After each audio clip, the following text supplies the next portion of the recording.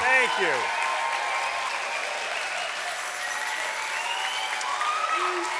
Hey, thank you. Thank you very much.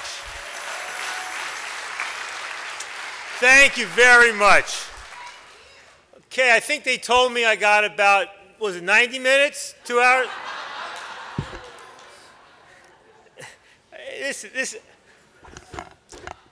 This is such a blast. I am having such a good time. I really am. I feel light. I got no responsibilities. I got no plans. You all look beautiful. You can all throw shit. I don't care. You know, this is beautiful. And Maria, thank you for taking this baby off my hands, because I got faith you were going to do the right stuff with it. The right stuff. So, I mean, you got to give me the moment. It's like I got to do a little walking down memory lane right here. I got to do it, and I realize, you know, and by the way, because I'm going to mention a lot of people, and I'm inevitably going to forget some, so please forgive me. Forgive me if I do that, because I just got to say, let me just start by saying,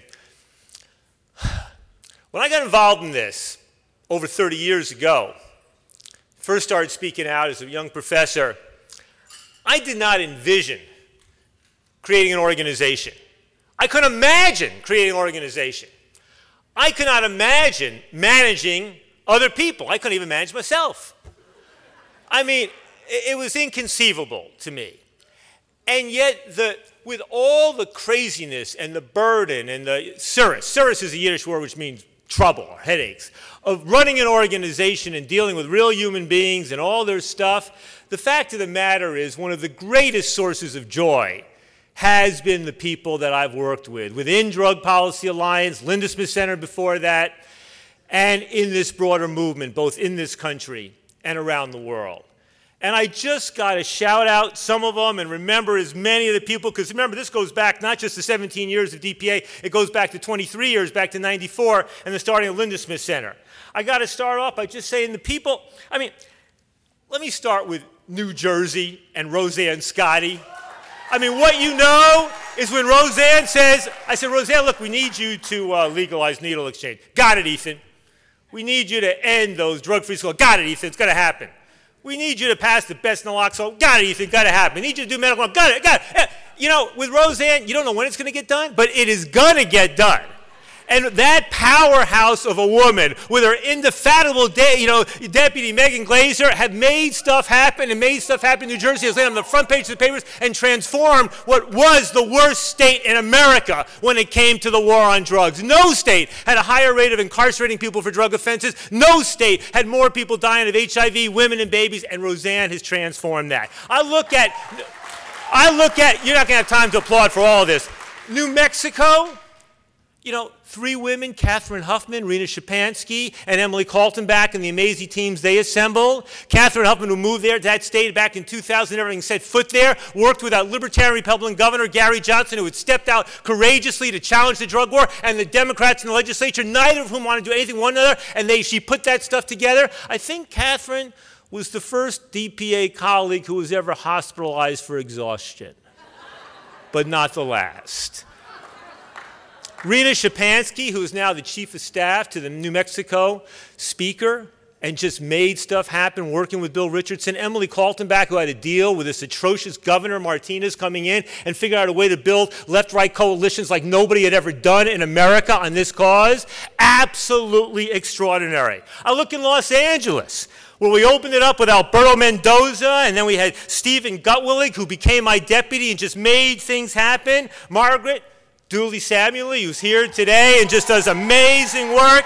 You know, Lynn Lyman, who put together, I mean, just the role she played, not just on the marijuana thing, but on everything else. Armando Gudino, who actually broke through on the issues of crimmigration and got Latino activists to embrace marijuana reform because we had proved our merits on the crimmigration stuff, making that stuff happen. San Francisco, hey, Marsha Rosenbaum, you know, hitting it out of the park on safety first, turning this model city. Laura Thomas, I know you're going to get that safe injection facility going. Will you be first? We will see. You know, hey, Glenn Backus, Glenn been with me everywhere. From the international stuff to the U.S. stuff, Sacramento, making it happen. Hey, Art, Colorado, I am so proud of you becoming a national figure on this stuff, the stuff you're making happen there. And in D.C., beginning with Bill McCall and then Bill Piper, our longtime director there, Jasmine Tyler and Naomi Long, Michael Collins and Grant Smith, and Malek, who landed up leading the first marijuana decriminalization effort in which racial justice was front and center and pivotal to the success of that campaign, providing a model for how we do this in other places. New York, my home, headquarters. Derek Hodel, I love you and I thank you, both for the 5 years you did with me back then and for the work you did as DPA's interim director when I decided to step down. You have done beautiful, incredible work, and I am so profoundly grateful. And then for the 5 people who headed up our New York efforts and became national leaders, Vince Marone, Deborah Small, Michael Blaine, may he rest in peace, Gabriel Saya, and now Cassandra Frederique. I mean, you're talking about dynamos coming out of New York and becoming national leaders in a way that have helped transform drug policy in this country. Hey, Jag, go for it on the psychedelics, and Hannah, our dynamo on the international front, right? The people who helped me raise the money, Clovis and Ellen, Gloka and Jude, yeah, man, you did it. Our communication director, Dee and Sharda, if you don't know them, you gotta know them. And my brother, Tony Newman, the media maestro, the media maestro, the media maestro. Stephanie, who organized these conferences and then became our person, working on the dancing and keeping people safe when they want to party, you know, making the stuff happen in ways that are pivotal. Tommy and Tony, working in that media department, Tommy McDonald, Tony Papa, you guys are heroes to me as well. What a trio we've had in that team. Asha, watching you spread your wings and fly and make stuff happen and MC and build the best grants program in America. A grants program that cares about the people, that talks about them not as grantees but as partners, that infuses with love and passion and direction and has made incredible, incredible things happen. I love you so much. I admire you so much.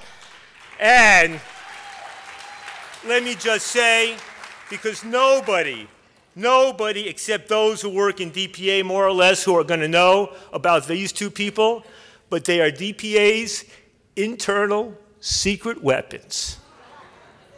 Ryan Chavez and Lena Magoya, oh yeah, baby. DPA, give them a shout out for Ryan and Lena, who never get the public recognition, but who made the machinery work inside in a way that never gets applause, never gets acclaim. But this machine never would have worked without the work they do. Now, I know I've left some out, and I do apologize, because it's been hundreds of people who have come through and worked and made the stuff happen or going out and doing incredible work. Then I have to turn to other people. You know, there's 4 people, I would say, who have been absolutely central to my life, my success, and the success of this organization. And the first one, who some of you know, is my daughter Lila. Lila's not here tonight, but if there's, you know, when you're an activist and you're going 24/7, right? What did you call it, Harry? 36/9, something like, you know, and you're going nonstop, nonstop, nonstop. But my love for my daughter and my commitment to being a good father was the thing that kept me sane.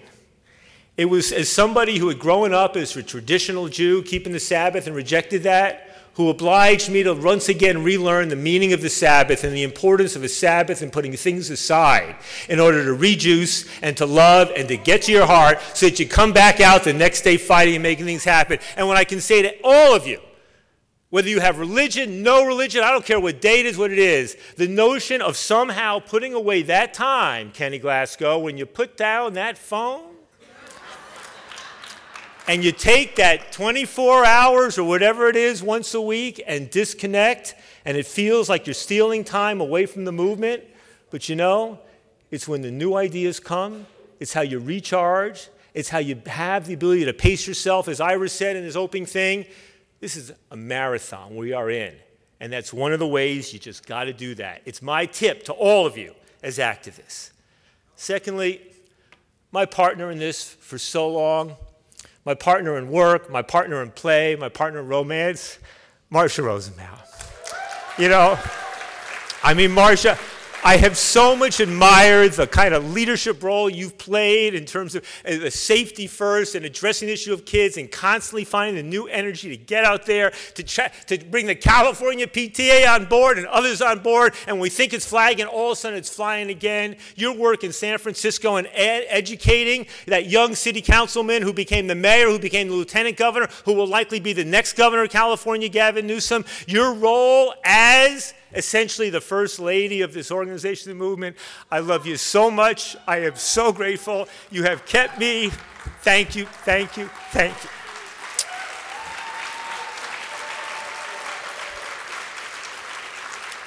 Third, he ain't here, but George Soros. I mean, if I think about who are my heroes, it's a weird group.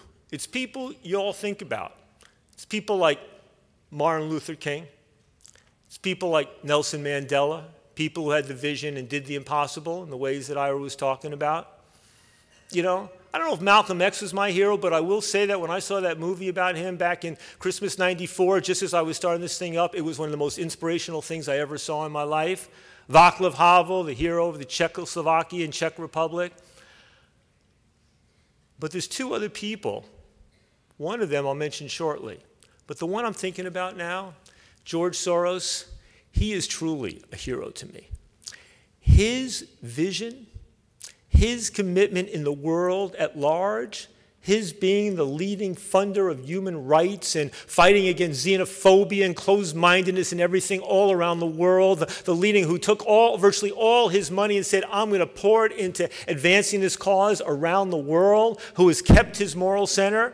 And when I think back to just over 25 years ago to that phone call I got from George Soros inviting me to lunch, and the conversation we had, where open society was breaking out and the former Soviet Union had fallen and everybody was thinking open society, and he's asking himself, well, isn't America the model of the open society? And he asked, what is the one thing in America that is most antithetical to open society ideals? And the first thing that hit him between the eyes was the war on drugs. It made no sense. It was the leading exemplar of socialist dictatorship and fascistic dictatorship thinking in American open societies. And we sat for 2 hours and we argued. And we shook hands, and things started to happen. And the fact, nobody thought he would stick with this. Nobody thought that this would become one of his top 3 passions in all of his global advocacy. And we argued, and we fought, and people came after me and tried to cut my legs off repeatedly, inside his foundation, outside, and George stood by me. And he stood by this cause. And very, very recently, at the age of 87, he just renewed his commitment to this. I got to tell you, this movement, I fear to think what it would be without George and without his vision and the moral clarity and the courage and the damn everybody, he was going to do what was right. And last, Ira, I could have done this without you. I could not have done this without you. I remember, we met back when, that Right-Wing Institute, Manhattan Institute, June '88, right, 29 years ago. And you are a role model. You are my big brother. You are my mentor. You have been my partner. I could not do this stuff but for you. I don't know how I could possibly have done it, how I could have learned to run an organization. I got to say, when people ask me, well, Ethan, I've just become an ED. What do you need to, what's the key thing? I said, find yourself an Ira Glasser as your board chair. Find you somebody who can be your board chair, who you has such a close and trusting relationship with that no matter what shit hits the fan, no matter how much you fuck up, you can put it all on the table in front of him and know he's going to help you figure it out. To have a board chair when my staff was pissed at me and worried about me and wanted a vent, that they had permission to call my board chair without me knowing and vent at him about me, and Ira would use the judgment about what to do with that information. It was the two of us guiding this thing and balancing this thing from the board meetings to the running. And I have to tell you, when Ira and I had the first conversation, and now you're going to hear some inside stuff, when we had that first conversation in the summer of 2015, when I was beginning to think about making this move. And at first he was going, no, maybe just a sabbatical, da-da-da. And then as the conversation got more, and we got to the spring of last year, 2016, into the summer, because I knew I needed to persuade Ira that this was the right move. And one reason I knew was because he knew what I knew, which was that if I made this move, he was going to have to work like he hadn't worked since he stepped down from the ACLU in 2001. He was going to have to manage this transition, manage the search, step in and step up at the age of 78 going on 79, really step up, right? And when he said to me, Ethan, you've made the case. You've laid out the reasons, personal, organizational, and political, why this is the right time for you, for this organization, and for this movement. I understand what I got to do. I'm going to get you for it, but I understand what I got to do. That was the pivotal moment. And so Ira, I remember when I went up to your place, your summer place, in August of last year, and we said, let's do it. We kept it a secret for 5 months. We went through the election. Should we change? Because we thought Hillary was going to win. It didn't happen that way. But we did it right. We did it right. And I so much appreciate not just what you've been to me, to this movement, to this organization for almost 30 years, and especially for the last 17, but the role you've played over this last year and supervising this transition and putting the firm together that identified Maria, found the right person, did it right. I will be forever indebted. So please, these 4 people, and Iro's right here, please, and Marcia, please just give them a round of applause and thanks from all of you.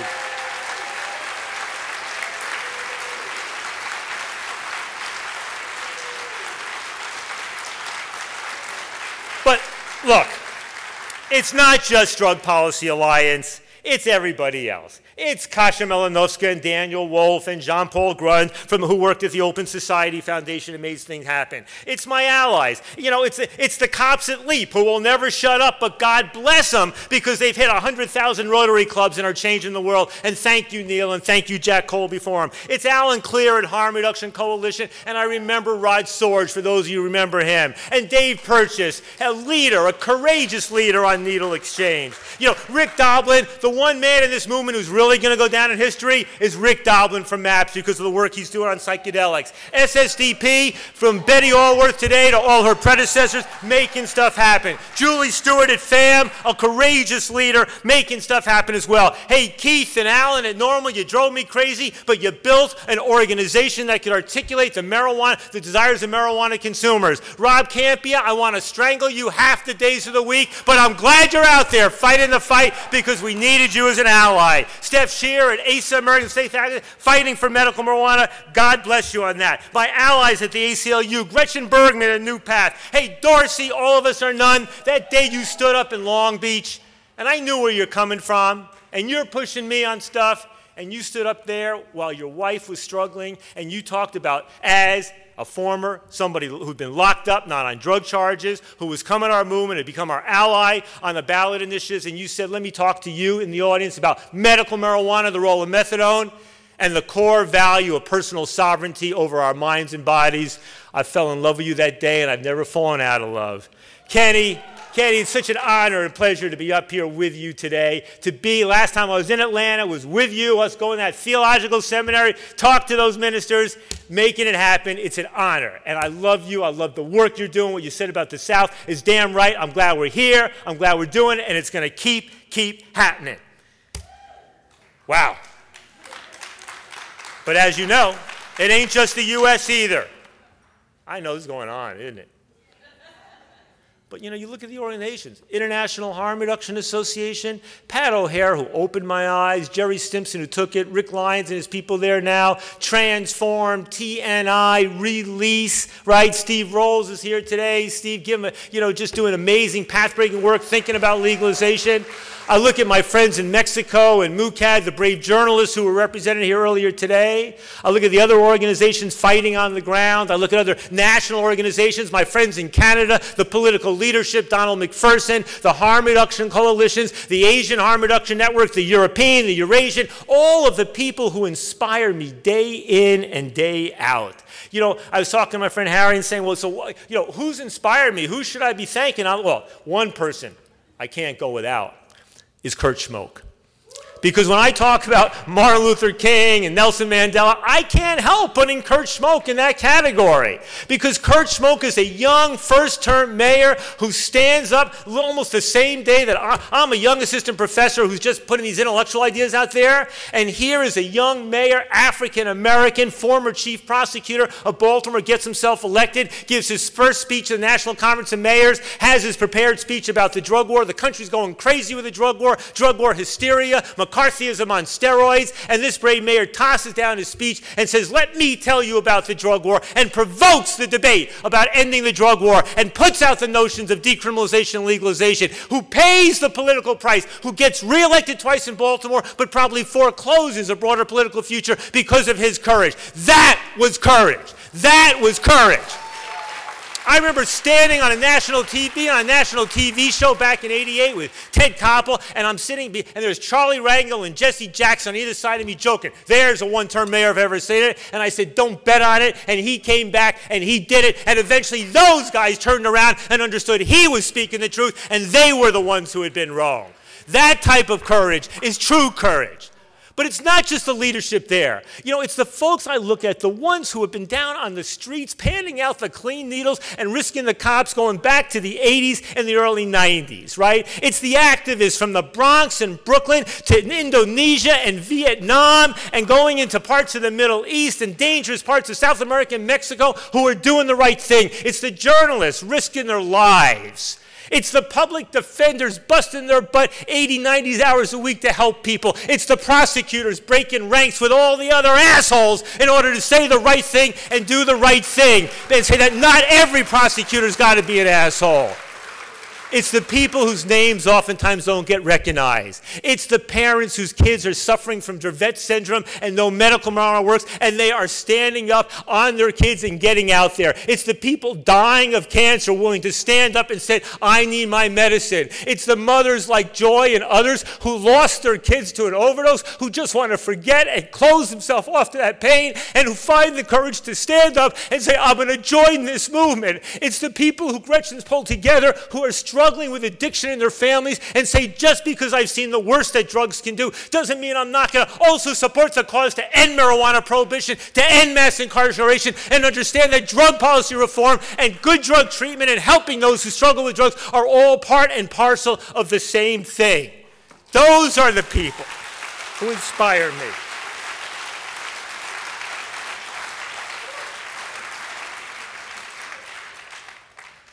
You know, you need a board. I got a board. I let my board and people know early on, because I had a fair amount of latitude who was going to be on that board. The #1 requirement to be on the DPA board wasn't about money, wasn't about this. Obviously, you had to support the mission of the organization. But the #1 requirement for board and for staff is you got to be a mensch. Now, for those of you who don't know what a mensch is a Yiddish word which means a good human being. It means a person who knows how to use their heart and their mind in order to do the right thing when the pressure's on. And when you have a staff and when you have a board of mensches who are smart and know how to use their hearts and their brains to do the right thing, you can do just about anything. And Kurt was on that board, and Joe McNamara, a brave cop, was on that board, and Bob Sweet, a brave federal judge, was on that board, and also Pam Lichty, who I think is in this audience today, and Christine Downen, and Carl Hart, and Ed Sanders, and Fergie, and Larry Campbell, the former mayor of Vancouver, and a host of others, Jason Flom, the businessman, music executive. I mean, it was putting together a group that had my back while they held me accountable. And that was the essence of success for DPA going forward. And probably the single best part about all this, it's the fact that the people you work with and you fight with become your friends, become your dear friends.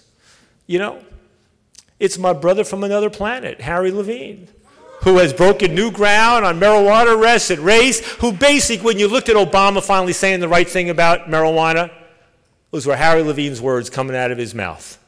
When you look what turned this thing around, it was Harry Levine. But I don't get just to appreciate Harry Levine as an activist scholar who's turned the New York Times and other major media around. I get to play with him as well as one of my best friends. and I get to hang out with Howard Josepher, who you heard earlier, and watch the Yankees and cheer for the Yankees. And if you hate the Yankees, fuck you, man. Fuck you. You know, I love the Yankees. They lost again today. Fuck them, you know. So, let me just say this.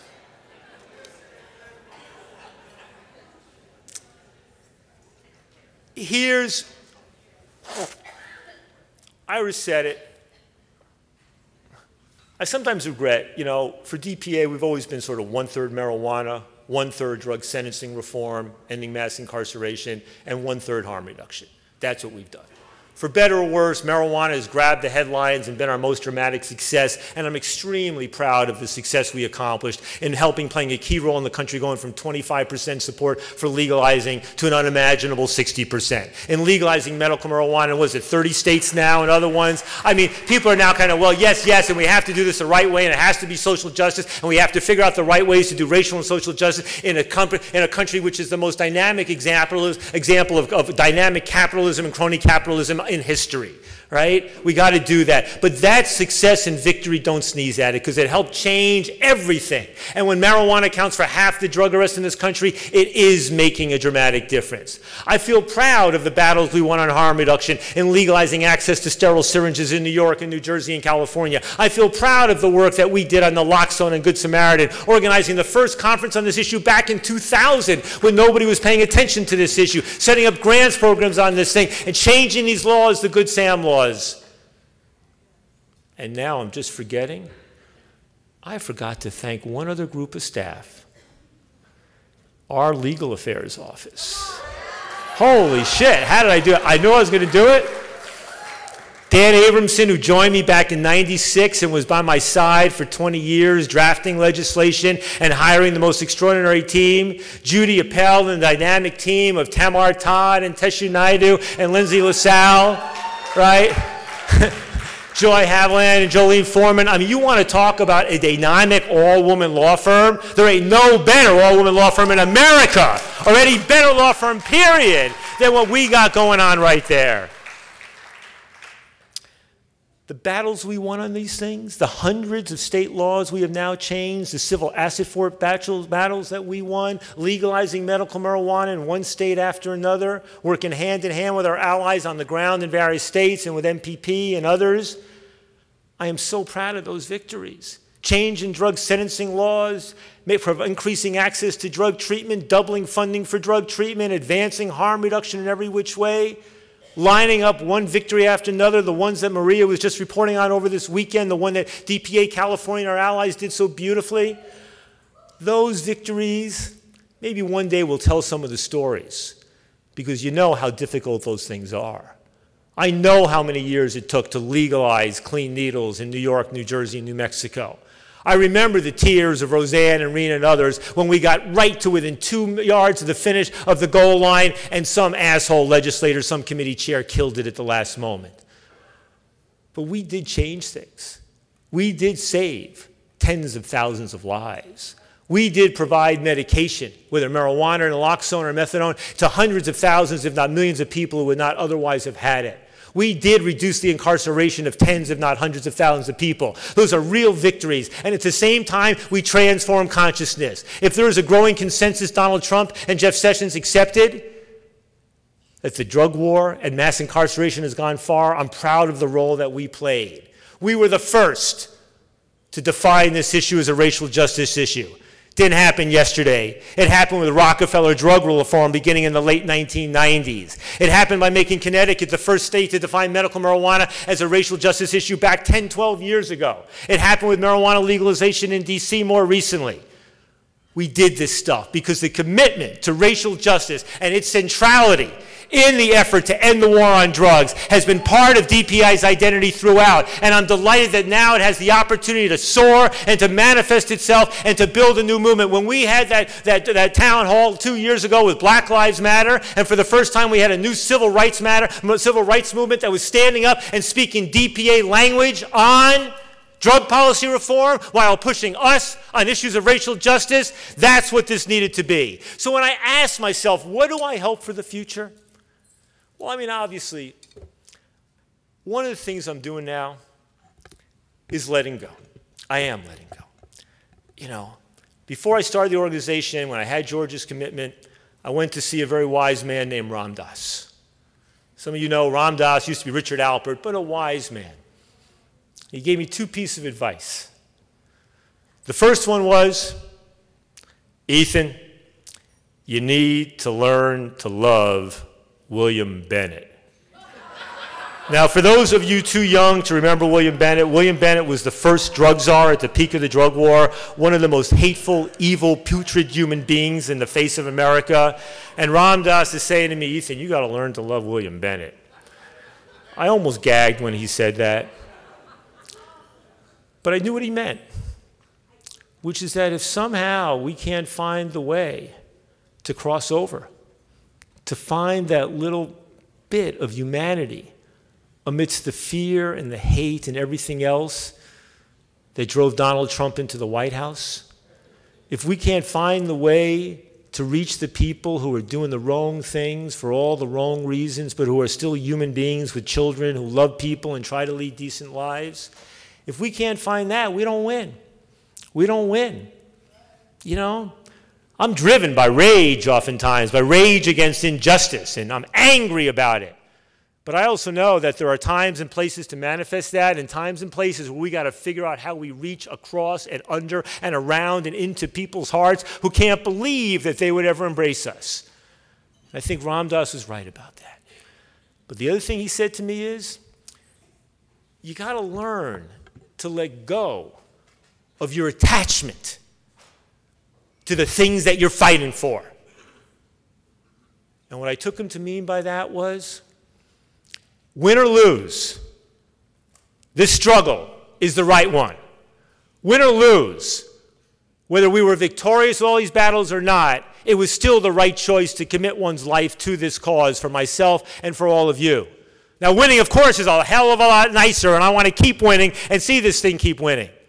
But it also meant that in stepping down, and part of why I felt so light and free while I'm here, and people keep coming up to me, Ethan, yeah, you look happy. And I am. I'm happy. I'm happy about the fact that this transition is going so well. I'm happy about the work and the commitment of my colleagues. I'm happy about Maria coming in. I'm happy about the strength of the team in this movement. But I'm also letting go. I'm letting go and knowing that this thing needs to grow to its next generation. In the same way you send your baby, your child out there, or they don't send them out there, they go out there, and they do things that you may not always approve of. I'm letting go. But my hopes, my desires, is that this can continue to be a movement that is grounded in science, compassion, health, and human rights. It's my hope that we have the strength and the ability to argue fiercely and ferociously with one another and keep come back loving. I remember the early days of the old Drug Policy Foundation, and I forgot to give a shout out to Arnold Treback and Kevin Zeese, the founders of the old Drug Policy Foundation.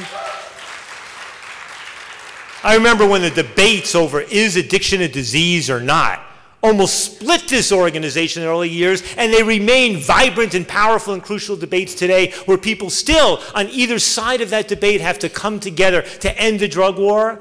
And the debates and the challenges of how we talk about and handle and negotiate the intersection between racial justice and drug policy reform, how painful that is, how difficult that is, how we have to understand and be able to hear one another. I hope that we will continue to be that. In fact, not just continue, but be even more so that. How we can recognize our fundamental commonality of values and desires and keep going back to the one greatest value and feeling that will lead to victory, which is love.